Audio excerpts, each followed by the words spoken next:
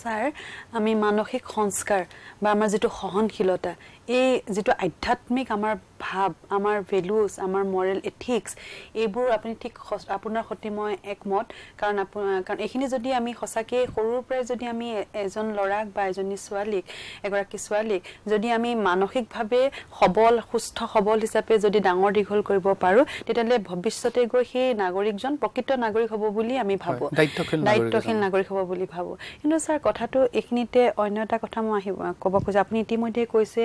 যে আইনৰ ফালৰ পৰা কটকটীয়া কিছুমান আইন সংশোধন কৰা আছে কটকটীয়াভাৱে এই আইন কিছুমান তৈয়াৰ বনোৱা হৈছে পুনৰ বিবেচনা কৰা হৈছে যেনে ধৰক আজি ৩-৪ বছৰীয়া শিশুৰ পৰা এজন এগৰাকী কৈশোৰ শিশুৰ কিন্তু স্যাৰ ছোৱালী বিশেষকৈ এই যেটো নাৰীৰ সঘনে যেটো আমি ৰেপ কৰা হৈছে এই পৰা কিন্তু তেওঁলোক বাহিৰত নহয় আজি যদি আমি আজি ৰাতিপুৱা যদি এটা নিউজ চাই আশ্চৰ্য হৈছো স্যাৰ যে দিল্লী এখন সৰু প্লে স্কুলত এগৰাকী ৩.৫ বছৰীয়া শিশুক ধৰ্ষণ কৰা হৈছে গতিকে স্যাৰ এনে ক্ষেত্ৰত যদি আমি অন্য দেশ যিবিলাক আমি ভাৰতবৰ্ষ এখন সকলোৱে জানো বিৰাট সহনশীল সেকুলাৰ এখন আমি কান্ট্ৰি এখন আমি আছো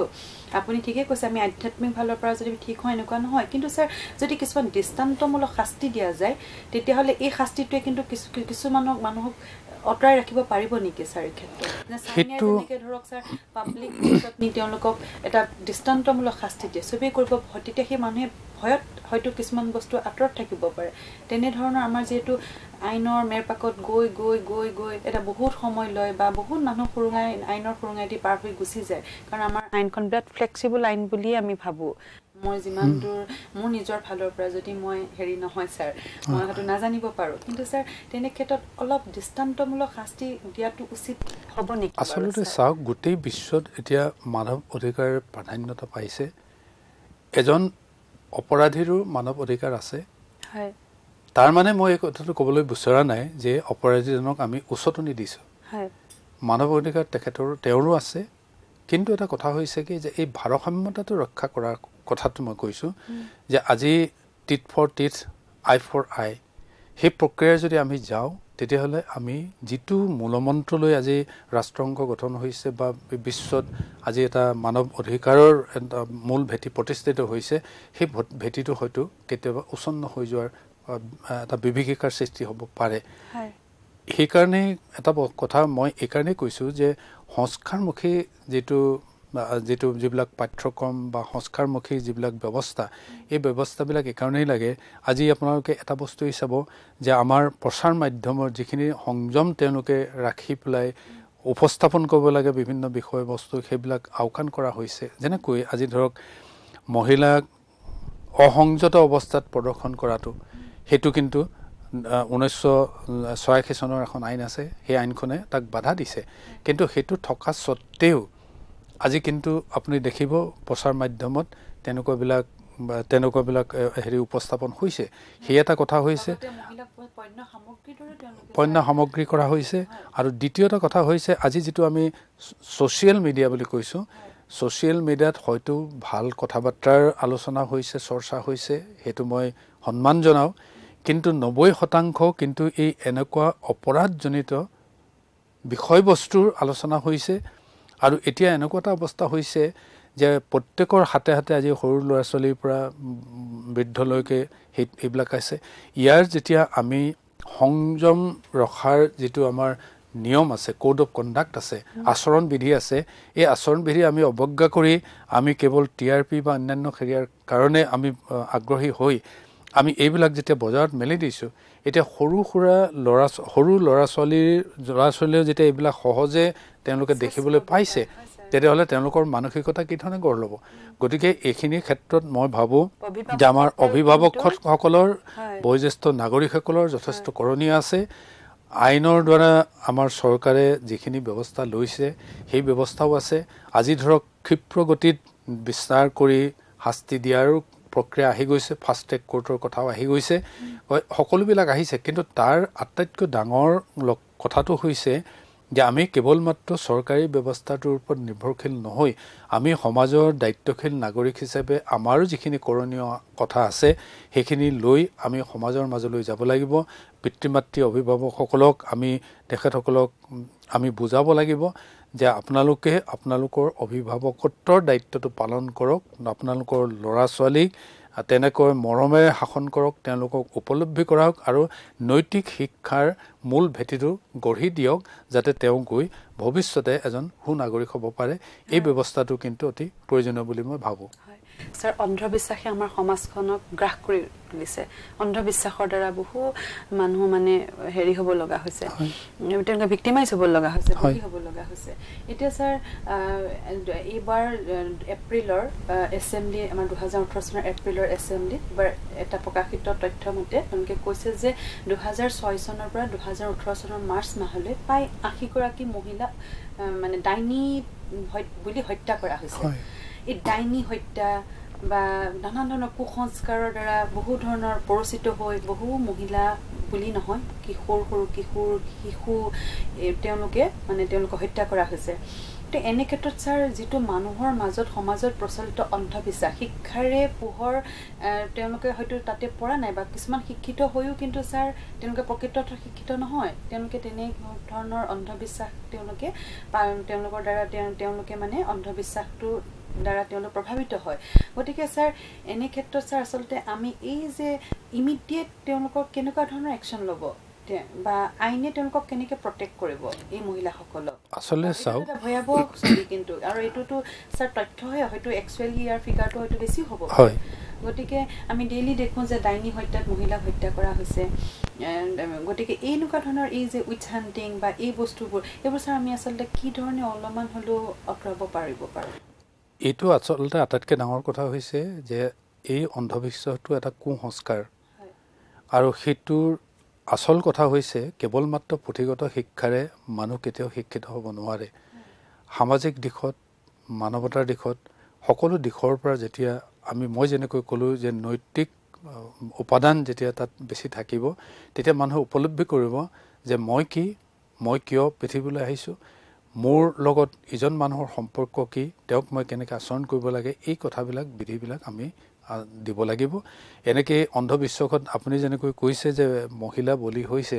কিন্তু বহু ক্ষেত্ৰত পুৰুষো বলি হৈছে তাত এতিয়া বিষয়টো এনেকুৱা হৈ থকা নাই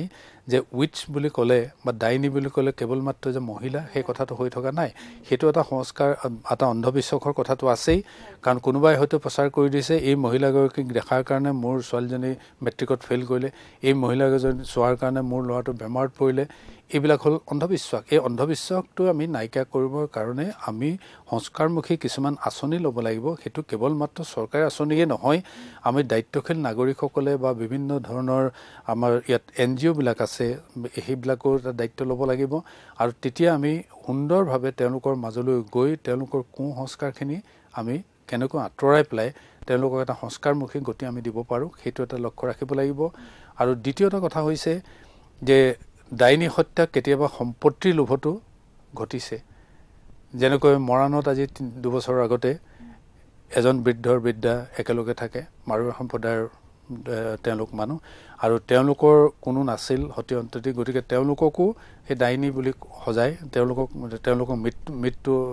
দণ্ড দিয়া হৈছে মৃত্যু দণ্ড বুলি নকওঁ তেওঁলোকক মাৰি পেলোৱা হৈছে তাৰ মূল উদ্দেশ্য হৈছে সম্পত্তি এতিয়া সৰভাগ ক্ষেত্ৰতে আপুনি যদি আলোচনা কৰি চাই তেতিয়া দেখিব প্ৰায় 40 যিমানখিনি সংখ্যা আপুনি ক'লে তাৰ 40-50% কিন্তু এই সম্পত্তি কেন্দ্ৰিক ডাইনী হত্যা বুলি মই ভাবোঁ এতিয়া আইনেৰে আপুনি কিমান দূৰলৈকে যাব আৰু আইনখন ৰূপায়ণ কৰাৰ ক্ষেত্ৰত আমাৰ যিটো ব্যৱস্থা আছে আমি প্ৰত্যেকটো পৰিয়াল অসমৰ প্ৰত্যেক পৰিয়ালক আমি সাঙুৰি ল'ব পাৰিমনে বা প্ৰতিটো পৰিয়ালক আমি নিৰীক্ষণ কৰি থাকিব পাৰিমনে গতিকে সেই উপাদানটো আমাৰ থাকিবই দ্বিতীয় কথা হৈছে আমি সংস্কাৰমুখী কিছুমান পৰিকল্পনা বা আঁচনি লৈ মানুহৰ মাজলৈ আমি যাব লাগিব তৃণমূল পৰ্যায়ৰ পৰা আমি সকলোৱে যদি হাতত হাত মিলাই এটা সংস্কাৰমুখী ধাৰা আমি আনিব পাৰোঁ এটা আলোড়ন সৃষ্টি আমি কৰিব পাৰোঁ গণতান্ত্ৰিকভাৱে শৈক্ষিকভাৱে তেতিয়াহ'লে মই ভাবোঁ এই সমস্যাটো খুব সোনকালে সমাধান কৰিব পৰা যাব এনেকুৱা কিছুমান দেখিছোঁ যে হঠাৎ কিবা এটা হোৱাৰ লগে লগে এগৰাকী মহিলাক আনি পেলাই অত্যাচাৰ কৰি জ্বলাই মাৰিবলৈ হৈছে কোনোবা দুজন মানুহৰ অভিযোগৰ ক্ষেত্ৰত তাত বিভিন্ন ধৰণৰ এটা থাকিব পাৰে যে হয়তো তেওঁৰ ওপৰত কিবা এটা আখেজ আছে নাইবা দ্বিতীয়টা কথা হৈছে যে কোনোবাই কৈছে যে তেওঁৰ ল'ৰা ছোৱালী জ্বৰত পৰাৰ কাৰণে কোনোবা উজাই ক'লে যে নহয় সেই মানুহগৰাকী গাঁৱত থকাৰ কাৰণে এইটো হৈছে এনেকুৱা ধৰণৰ কথা এই যে উজা যিটো সংস্কৃতি এতিয়া আপোনালোকে দেখিছে এই উজা সংস্কৃতিটোৱে কেৱল মাত্ৰ আমি অশিক্ষিত মানুহকে যে উজা সংস্কৃতিটোৱে প্ৰভাৱান্বিত কৰিছে এইটো নহয় বহুত শিক্ষিত মানুহ বহুত প্ৰতিষ্ঠিত মানুহেও ইয়াৰ মেৰপাকত পৰি আছে গতিকে সেইটোৱে আমি এটা বুজিছোঁ আমি যে পৰিপক্কতা আমাৰ এতিয়াও অহা নাই কাৰণে আমি উজা সংস্কৃতিৰ আমি বলি হৈছোঁ বা উজা সংস্কৃতিত আমি শৰণাপন্ন হৈছোঁ যে আমি আমাৰ নিজৰ স্বাৰ্থ কিবা এটা পূৰণ আমি কৰিব পাৰিম এইটো উজা সংস্কৃতিৰ ওচৰলৈ গৈ গতিকে সেইটো এটা সংস্কাৰ আনিব লাগিব আৰু যেতিয়া সমাজখনত এটা আমূল পৰিৱৰ্তন আহিব ধনাত্মক দিশত যেতিয়া আগবাঢ়ি যাব তেতিয়াহ'লে মই ভাবোঁ কেৱল মাত্ৰ ডাইনী হত্যাই নহয় আৰু বিভিন্ন ধৰণৰ যিবিলাক অপৰাধ প্ৰৱণতা আছে অপৰাধ প্ৰৱণতাবিলাক দূৰ হ'ব স্যাৰ আমি ভাবো যে এই ক্ষেত্ৰত শিক্ষাৰ পোহৰে কিন্তু যথেষ্টখিনি সচেতনতা আনিব বুলি মই ভাবো কাৰণ যদি এই সকলক মানে সচেতন সভা বা এনে ধৰণৰ যদি অনুষ্ঠান যদি আমি যিসকল অকল এয়া যে চৰকাৰী কৰিবই না আপুনি ইতিমধ্যে কৈছে দায়িত্বশীল ব্যক্তিসকলে এখন ঠাইৰ বা সেই যোনটো ঠাইত যিখন জেগাত স্যাৰ এনে ধৰণৰ ডাইনী হত্যাৰ ওপৰত বেছিকেলি আমি এখন চাহ বাগান এৰিয়া সাধাৰণতে বেছিকৈ দেখিবলৈ পাওঁ সেই এৰিয়াৰ গণমান্য ব্যক্তি কিছুমান যদি ওচৰে পাজৰে আছে তেওঁলোকৰ দায়িত্ব তেওঁলোকে কয় যাতে এখন সচেতন সভা পাতে জনসভা পাতে যাতে তেওঁলোকক বুজাই দিয়া হয় যে এইবোৰ আচলতে অন্ধবিশ্বাস বা কুসংস্কাৰ গতে তেতিয়া মই ভাবো অলপমান হ'লেও কিছু পৰিমাণে হ'লেও আৰু এটা সহজ প্ৰক্ৰিয়া আছে আমাৰ যিবিলাক শিক্ষানুষ্ঠান আছে প্ৰাথমিক পৰ্যায়ৰ পৰা মাধ্যমিক পৰ্যায়ৰ উচ্চ পৰ্যায়ৰ উচ্চতম পৰ্যায় আজি যিখন বিশ্ববিদ্যালয়ত মই আহি আলোচনা কৰি আছোঁ সেই বিশ্ববিদ্যালয়ৰ তেওঁলোকৰ প্ৰসাৰ সেৱা যেটো এক্সটেনশন সাৰ্ভিস কয় এই প্ৰসাৰ সেৱাটো যদি আমাৰ প্ৰাথমিক শিক্ষকসকলে লয় মাধ্যমিকৰ শিক্ষকসকলে লয় বা আমাৰ মহাবিদ্যালয়ৰ শিক্ষকসকলে লয় বিশ্ববিদ্যালয়ৰ শিক্ষক শিক্ষয়িত্ৰীসকলে যদি এই ভূমিকা পালন কৰে আৰু সাধাৰণতে আমাৰ শিক্ষিত সমাজত আমাৰ শিক্ষানুষ্ঠানৰ লগত জড়িত শিক্ষাৰ লগত জড়িত থকা শিক্ষক শিক্ষয়িত্ৰীসকলক সমাজত এতিয়াও সন্মান কৰে সন্মানৰ চকুৰে চাই দুই এক ব্যতিক্ৰমৰ বাদে আৰু সেইকাৰণে মই ভাবোঁ আৰু দ্বিতীয়টা কথা হৈছে কি আজি চৰকাৰে পঞ্চম বিত্ত আয়োগত এইটো কথা ভাবিলে যে শিক্ষাৰ ক্ষেত্ৰত সাধাৰণতে মেধা শক্তি সম্পন্ন মানুহবিলাক নাথাকে বেলেগ চাকৰি কৰিবলৈ গুচি যায় আৰু তেওঁলোকক ধৰি ৰখা ব্যৱস্থা কৰাৰ কাৰণেই আমাৰ ইউজিচিৰ দৰমহা যথেষ্ট বৃদ্ধি কৰা হ'ল এতিয়াও আপুনি জানে সপ্তম যেটো আয়োগ বিত্ত সপ্তম আয়োগ ইউজিচিৰ হেতু ৰূপায়ণ কৰিছে আমাৰ অসমতো এতিয়া আপোনালোকে নিজে অনুভৱ কৰিব পাৰে যে এজন শিক্ষকে আমি কিমান দৰমহা পাওঁ গতিকে সেইখিনি ক্ষেত্ৰত হেতু এটা সেই উৎসটো কি আমাক যে দৰমহাবিলাক দিছে বা মই কেৱল মাত্ৰ শিক্ষকসকলে কোৱা নাই অন্যান্য চৰকাৰী বিষয় বা অন্যান্য সকলোকে মই কৈছোঁ যে আমি যিবিলাক দৰমহা লওঁ এই দৰমহাৰ যিটো পইচা সেই পইচাটো আমি কাৰ পৰা আহৰণ কৰোঁ এটো আমি কৰ কাটল হিচাপে আমি সৰ্বসাধাৰণৰ পৰাই আমি সংগ্ৰহ কৰোঁ আৰু তেতিয়াহ'লে আমি সেইখিনি পইচাৰে আমি নিজৰ স্বাৱলম্বিতা হোৱাৰ উপৰিও আমি যদি প্ৰসাৰ সেৱা এটা যদি আগবঢ়াব পাৰোঁ প্ৰাথমিক পৰ্যায়ত বা মাধ্যমিক পৰ্যায়ৰ শিক্ষকসকলে বা মহাবিদ্যালয় শিক্ষকসকলে বা বিশ্ববিদ্যালয় শিক্ষকসকলে বিভিন্ন ধৰণৰ আঁচনি বা চৰ্চাৰ দ্বাৰা গৱেষণাৰ দ্বাৰা নতুন তথ্যৰ উদ্ভাৱন কৰি তেতিয়াহ'লে মই ভাবোঁ আমি সমাজ সংস্কাৰ কৰিবলৈ বেছি সময় নালাগিব কাৰণ আজি গোটেই অসমতে আপুনি চাওক প্ৰাথমিক পৰ্যায়ৰ পৰা বিশ্ববিদ্যালয় পৰ্যায়লৈকে আমাৰ কিমান শিক্ষক আছে আৰু আমি প্ৰত্যেককে যদি অলপ অৰিহণা আগবঢ়াওঁ যে আমি সমাজৰ কাৰণে অলপ কাম কৰোঁ আমি শিক্ষাৰ যিসকল শিক্ষাৰ্থী আছে তেখেতসকলকতো আমি এইখিনি দিছোঁৱেই বা আমি গৱেষণা কৰিছোঁৱেই কিন্তু অলপ সময় উলিয়াই আমি সমাজৰ এই মানুহখিনিৰ ওচৰলৈ গৈ তেওঁলোককো আমি সজাগ কৰোঁচোন এই কথাটো হ'লে মই ভাবোঁ যে খুব ক্ষিপ্ৰ গতিৰে আমি যিটো সংস্কাৰ আহিলে সমাজ সুস্থ এখন সমাজ হ'ব য'ত কোনো লিংগ বৈষম্য নাথাকিব য'ত কিন্তু ধৰ্ম বৈষম্য নাথাকিব এই সকলোবিলাক অৰ্থনৈতিক বৈষম্যতা নাথাকিব আমি সকলোবিলাক সমাধান কৰি এখন সুস্থ গণতান্ত্ৰিক দেশ হিচাপে প্ৰতিষ্ঠিত কৰিব পাৰোঁ স্যাৰ এখানতে মই এটা কথা উল্লেখ কৰিব বিচাৰিছো যে ভাৰতবৰ্ষৰ চৰকাৰে আসলতে স্বাধীনতা লাভ কৰাৰ পিছত বিশেষকৈ স্যাৰ মুক্ত অৰ্থনীতি 1991 ৰ পাছত সময় সময় বিভিন্ন ধৰণৰ পদক্ষেপ তেওঁলোকে গ্ৰহণ কৰি আছে বিশেষকৈ যদি আপুনি চাই নাৰীক শৈক্ষিকভাৱে সুৰক্ষিত কৰাৰ ক্ষেত্ৰত যদি আমি 1951 চনৰ লোকপিয়লৰ তথ্য চাওঁ তেতিয়াহ'লে আমি দেখিবলৈ পাওঁ স্যাৰ নাৰীৰ শিক্ষিত হাৰ কিন্তু 9% মানহে আছে কিন্তু এতিয়া যদি আপুনি চাই প্ৰায় 65% নাৰী শিক্ষিত বুলি কৈছে 2011 চনৰ লোকপিয়লৰ তথ্য মতে হয়তো 70 হ'বগৈ কিন্তু স্যাৰ কথাটো হৈছে নাৰীক শিক্ষিত কৰা নাৰী এগৰাকী শিক্ষিত কৰা মানে এগৰাকী তেওঁলোকৰ নিজৰ গোটেই এখন দেশক শিক্ষিত কৰা আসলতে কাৰণ তেওঁলোকৰ নিজৰ ল'ৰা ছোৱালী শিক্ষিত হ'ব নাৰীগৰাকী শিক্ষিত হ'লে গতিকে সেইকাৰণে আমি কওঁ যে যেতিয়া এগৰাকী নাৰী শিক্ষিত কৰা হয় অকল নাৰীগৰাকীয়ে নহয় ছোৱালীগৰাকীকে নহয় গোটেই ঘৰখন লগতে গোটেই সমাজখনক শিক্ষিত কৰে নিশ্চয় নিশ্চয় আৰু তাৰপিছত স্যাৰ আপুনি যদি চাই কিন্তু নাৰী লিটাৰেসি হাৰত যেটো পাৰ্চেন্টেজ এটো হৈছে কিন্তু স্যাৰ যেটো তেওঁলোকৰ এমপ্লয়েবিলিটি যেটো মানে আমি কি বুলি কয় এটো সংস্থাপনত কিন্তু নাৰীৰ অনুপাত স্যাৰ যেটো আমি ওয়াৰ্ক ফোৰ্স পাৰ্টিসিপেশন ৰেট বুলি কওঁ তাত কিন্তু নাৰীৰ সংখ্যা কম ইয়াৰ মূলত মই ভাবো দুটা কাৰণ থাকিব পাৰে এটা কাৰণ স্যাৰ নাৰীক অকল জেনাৰেল এডুকেশনটো লৈ তেওঁলোকৰ মানে যেটো সোশ্যাল স্ট্যাটাস হেতুহে তেওঁলোকৰ বৃদ্ধি হৈছে কিন্তু তেওঁলোকৰ যেটো সেই সময়ৰ সেই প্ৰাসংগিক সময়ছোৱাত যেটো প্ৰাসংগিক বিষয়ৰ লগত তেওঁলোকৰ এমপ্লয়েবিলিটি কথাটো খাপ খাই আছে হয়তো সেই পাৰ্টিকুলাৰ স্কিল বা নলেজৰ হয়তো অভাৱ আছে নাৰীৰ ক্ষেত্ৰত মহিলাৰ ক্ষেত্ৰত গতিকে স্যাৰ এই এমপ্লয়েবিলিটিৰ ক্ষেত্ৰত আমি নাৰীসকলক কেনেকৈ কাৰণ সুৰক্ষিত কৰিব পাৰিম কাৰণ এমপ্লয়েবিলিটি যেতিয়া অৰ্থনৈতিকভাৱে তেওঁলোক যেতিয়া স্বাৱলম্বী হ'ব মই ভাবো তেতিয়া নাৰীগৰাকী সবলীকৰণৰ কোৱেশ্চনটো স্যাৰ তেতিয়া এটো ডাইৰেক্টলি মই ভাবো দুটা ৰিলেটেড একদম ইন্টাৰ ৰিলেটেড সো স্যাৰ এটো দুটা দিশত আমি চাব লাগিব প্ৰথম দিকটো হ'ল যে আমি যেটো সংস্থাপনৰ ব্যৱস্থাৰ কথা কৈছো যে আমি চৰকাৰী বেচৰকাৰী বা সংগঠিত খণ্ড বা অসংগঠিত খণ্ড এই যিবিলাক আছে এইবিলাকত মহিলাৰ বিভিন্ন পদত নিযুক্তি তেওঁলোকৰ যোগ্যতা অনুসৰি কাৰিকৰী বা শিক্ষা পাঠ্যক্ৰম অনুসৰি আৰু দ্বিতীয়টা কথা হৈছে স্বাৱলম্বিতাৰ যেটো ব্যৱস্থা সেই স্বাৱলম্বিতাৰ ব্যৱস্থাটো আমি গঢ়িব লাগিব স্বাৱলম্বিতাৰ ব্যৱস্থা হৈছে আমাৰ কাৰিকৰী শিক্ষা যেটো আছে যেটো সেই কাৰিকৰী শিক্ষাৰ ক্ষেত্ৰত আজি ধৰক মহিলাসকলে তেওঁলোকে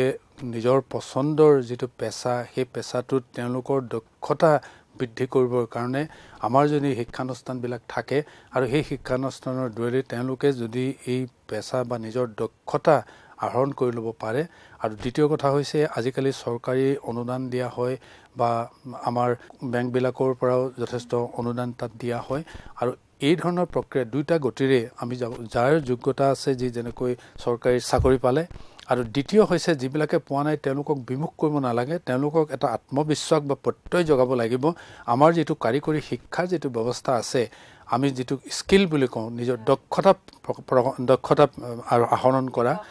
দক্ষতা আহৰণ বা বিকাশৰ কথা এই তেনেকুৱা যদি আমি শিক্ষানুষ্ঠানবিলাক আমি ইয়াত প্ৰতিস্থাপিত কৰোঁ আৰু সেই শিক্ষানুষ্ঠানৰ বিলাকৰ যোগেদি আমি নাৰীক যদি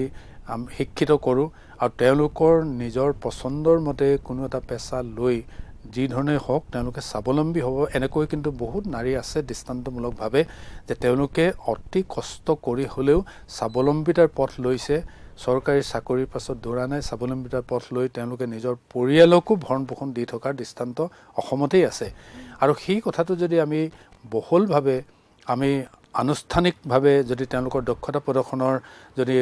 প্ৰতিষ্ঠান কিছুমান গঢ় দিওঁ সুন্দৰভাৱে আৰু তাত মানে প্ৰকৃতাৰ্থত দক্ষতা প্ৰদৰ্শন হ'ব লাগিব আৰু এই দক্ষতা সৃষ্টি কৰাৰ ক্ষেত্ৰত আমি যদি এনেকুৱা ধৰণৰ কিছুমান কাৰিকৰী বিজ্ঞান প্ৰযুক্তিবিদ্যা বা অন্যান্য দিশৰ পৰা আমি চাই পেলাই কৰি দিওঁ তেতিয়াহ'লে মই ভাবোঁ আৰু দ্বিতীয়টা কথা হৈছে যে তেওঁলোকে যেতিয়া স্বাৱলম্বী হ'ব কিবা এটা বস্তু উৎপাদন কৰিব যিকোনো কথাই বস্ত্ৰৰ পৰা আৰম্ভ কৰি অন্যান্য শাক পাচলিৰ পৰা অন্যান্য হেৰিলৈকে তেতিয়া তেওঁলোকক কিন্তু এখন সুকীয়াকৈ বজাৰ সৃষ্টি কৰি দিব লাগিব যিটো বজাৰত তেওঁলোকে প্ৰত্যক্ষভাৱে বেচা কিনা কৰি তেওঁলোকে যিটো পাব লগা আছে সেই পাব লগা মজুৰিটো তেওঁলোকৰ নিজৰ হাতলৈ আহিব আৰু মধ্যভোগীৰ ব্যৱস্থা তাত থাকিব নালাগিব আৰু এই ধৰণে যদি কৰা যায় প্ৰত্যেকখন গাঁৱত তেনেকুৱা ধৰণৰ আঁচনি যদি কৰা যায় এই ধৰণে কৰিলে তেতিয়াহ'লে মই ভাবোঁ যে দক্ষতা আহৰণ কৰাৰ যোগেদি এগৰাকী নাৰীয়ে নিজৰ ভৰিৰ ওপৰত থিয় হ'ব পাৰে আৰু তেওঁ 10জনক আকৃষ্ট কৰিব পাৰে আৰু 10জনক স্বাৱলম্বী হোৱাৰ পথ দেখাব পাৰে স্যাৰ হয় এইখিনিতে কিন্তু চৰকাৰৰ পদক্ষেপ কিন্তু যথেষ্ট পদক্ষেপৰ প্ৰয়োজন আছে এই ক্ষেত্ৰত স্যাৰ কাৰণ চৰকাৰ এখনে কিন্তু তেওঁলোকৰ কাৰণে এখন বজাৰ তেওঁলোকক উৎপাদনমুখী কৰি তোলা তেওঁলোকৰ কাৰণে স্যাৰ দক্ষতা সম্পন্ন কিছুমান কোৰ্স বা পাঠ্যক্ৰমৰ ব্যৱস্থা কৰা এইখিনি কিন্তু চৰকাৰ এখনৰ বহুতখিনি কৰণীয় আছে বুলি মই ভাবো লগতে স্যাৰ আৰু এটা কথা মই ক'ব বিচাৰিছো আপোনাক মই যেটো ক'লো লিটাৰেসি পাৰ্চেন্টেজ সেইটো অকল প্ৰাইমাৰী বা এলিমেন্টাৰী লেভেলৰ শিক্ষাৰ পিছত যদি স্যাৰ আপুনি আফটাৰ মেট্ৰিকৰ পাছত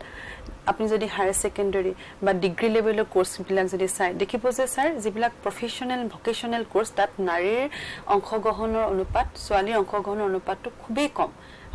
প্ৰফেশনাল বা ভোকেশনাল বা টেকনিক্যাল বা যেটো কাৰিকৰী শিক্ষানুষ্ঠানসমূহৰ পুৰুষৰ পাৰ্চেন্টেজটো বেছি এই ক্ষেত্ৰত এই ছোৱালী সকলক আমি এনেকুৱা দক্ষতা সম্পন্ন কৌশল শিকাবৰ কাৰণে কেনেকৈ আমি তেওঁলোকক অভিৰুচিত কৰিম স্যাৰ এই কথাটো কিন্তু এইটো কথা হৈছে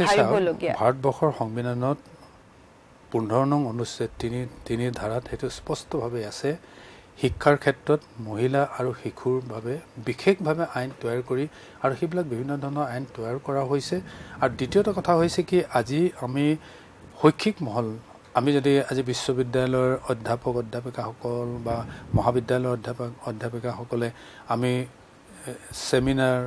কৰিছো বা ইউজিচিও হেতু কৰিছে যে এইবিলাক সেমিনাৰৰ যোগেদি এনেকুৱাবিলাক কিছুমান নতুন নতুন উদ্ভাৱনা কৰিব লাগিব আৰু আজি চৰকাৰখনে কি ধৰণে কাম কৰিব লাগিব কেনেকৈ কৰিব লাগিব সঠিকভাৱে বিশ্লেষণ কৰি যেতিয়া গোটেই বস্তুটো বিষয় বস্তুটো মনোগ্ৰাহী হ'ব আৰু যেতিয়া গোটেই বিষয় বস্তুটো উপস্থাপন কৰিলে চৰকাৰে নিজে ভাবিব যে হয় এই বস্তুটো আমি কৰা ভাল তাত মানে আমাৰ যেটো গৱেষণাৰ যেটো উপাদান হে গৱেষণাৰ উৎপাদনটো এনেকুৱা দৃঢ় হ'ব লাগিব